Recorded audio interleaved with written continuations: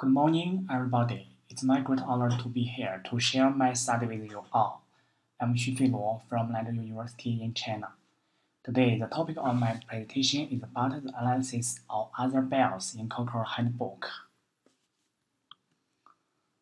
Firstly, I declare that I have no actual or potential conflict of interest in relation to this presentation. I will present from the following 5 aspects. As we know, Cochrane Reviews have been shown to be of higher quality and less biased on average than other systematic reviews. When we make a clinical decision, we often use Cochrane Reviews, and also Cochrane Reviews should assess quality of included studies using risk of bias tool.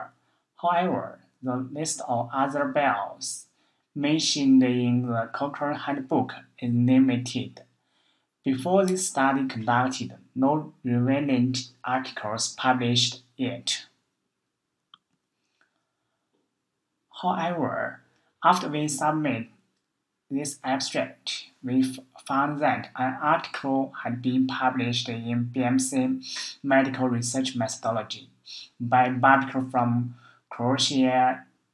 In this case, we still insisted on finishing our study to observe the results and conclusions, and we will compare the results of our study with publisher's study.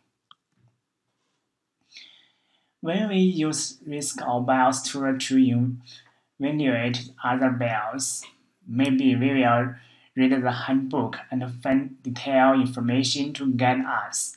But the definition of other bias in handbook is that bias due to problems not covered elsewhere in the table.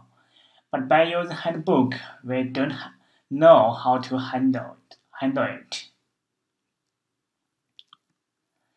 Thus, we conducted this study to present the status of other bias in Cochrane risk of bias tool to determine the type of bias and their judgments noted in the other bias domain of Cochrane risk of bias tool, and to give some suggestions and on judgments on other bias.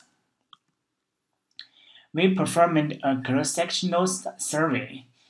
The international Cochrane Reviews published in 2018 were included, and we only selected the top 7 topics to conduct analysis. After the initial search, 1,607 international systematic reviews were found. Due to limited researchers and time, we included the top 7 topics from the 607 international systematic reviews. This is the flowchart of our study. We finally included 192 Cochrane reviews. In 192 Cochrane reviews involving 1,542 randomized control trials, the topic of most interest is child health, and most of Cochrane reviews included less than 10 RCTs. In terms of evaluation of other bias, no risk is the most. We found the baseline characteristics is the most categories in included RCTs. Conflict of interest is the second mentioned in other bias evaluation. In addition, randomization, follow-up, and blending also account for a large part, but this part can actually be placed in the prevalence domain rather than in other bias. We have chosen top 10 explanations we can see that different authors give different evaluation for the same explanation. Similarly, we can see that randomization and follow-up should be classified into the prevention, randomized squares generation, and incomplete outcome data domains. A subgroup analysis is the result of these same topics were found to have the lowest evaluation of high risk in other bells, and the evaluation results of different topics were different. So we get three conclusions first. About one half Cochrane Reviews didn't report other bells domain when assess the quality of included randomized control trial, but we can't distinguish if there is no report or there is no bias in itself. And second, Cochrane Review authors mention a wide range of sources of other bias in the ROB tour. However, some of which can be classified into the previous evaluation domain. Third, in terms of same explanation of other bias, different authors made different judgments.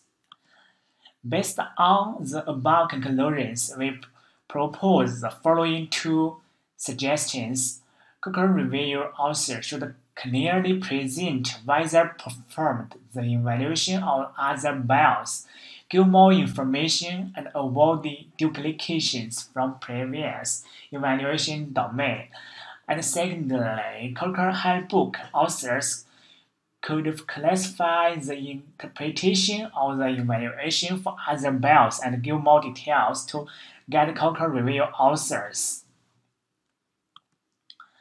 We compared our research with the previous research from the following aspects and found that our research conclusions are basically consistent with the Babica study. The top 6 other bias types. The two studies are basically the same, but in 2018, other bias reports have not progressed. There are still many other bias that can be divided into previous domains. Okay, what's new in our study? We summed up 4 points. First, we performed the subgroup analysis to observe different topics. Second, we found that about one half Cochrane reviewers didn't report our bias domain, but we can distinguish. Third, we found that some explanations of other bias can be classified into the previous evaluation domain. And lastly, we offered Cochrane Reviews authors and handbook developed some suggestions. Thank you for your listening.